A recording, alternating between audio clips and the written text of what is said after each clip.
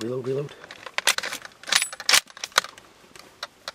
Oh, Nick, you just shot at your first bear. How you feel? Dude, I'm sure I shot him. Looking right at me, man. Looking right for his chest, Next first bear hunt, we're gonna go look for blood, see if he ate him. It's been about 20 minutes.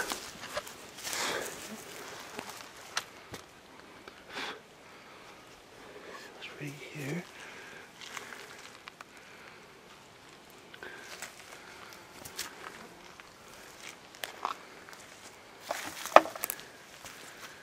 Door up this way.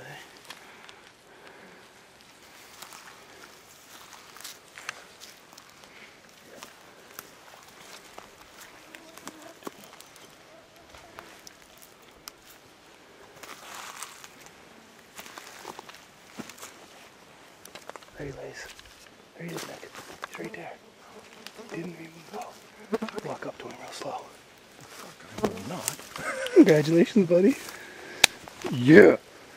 Yeah, just come this way. Listen, he might be sleeping. Like, really, dude. He ain't sleeping. It wasn't a joke on camera. I'd be a fucking guy. I'd be like, wait till he gets real close. But I tell you, those ballistic tips. Yes, sir. Congratulations, Nick. Thanks, buddy. Good looking little bear, isn't he? Beautiful looking bear. Still got a good coat on him. Never been rubbed at all. So we're up in Fern Gully. Came in around 4 o'clock, 4:30. It was real hot, so the flies weren't a problem then. Set up a blind about 70 yards away from the bait.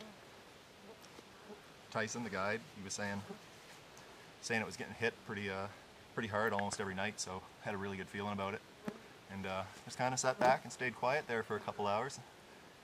Not a sound, just came out of the woods, big black shadow, and you know, kind of caught us by surprise. It was early. It was only just before 8, and it took some food from the bait barrel there. After knocking it down, ran back in the woods.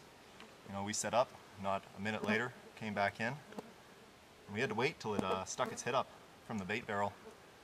And when it did, I popped it. I wasn't even sure if I had hit it. It stumbled when it ran off, but you know, Tyson would put money on it that it hadn't gone too far there. I wasn't so sure until we walked about 20 minutes later there. Walked about 35 feet away from the barrel, 5 feet into the bush, and here he is.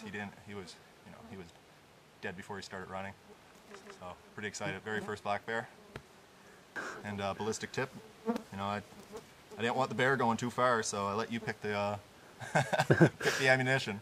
Yep. You know, so this will drop a bear, and hey, can't say you're too far off. Close. He didn't drop it at the barrel, but he didn't make it very far. 35, 40 feet Yep. at most. And thank you much to Tyson Macfarlane for setting it up and bringing me out. Fantastic. This guy's gonna make a good rug and a good meal. There's the barrel. There's the blind. There's the bear and the happy hunter. Yeah, New Brunswick. Thick with flies, thick with bears.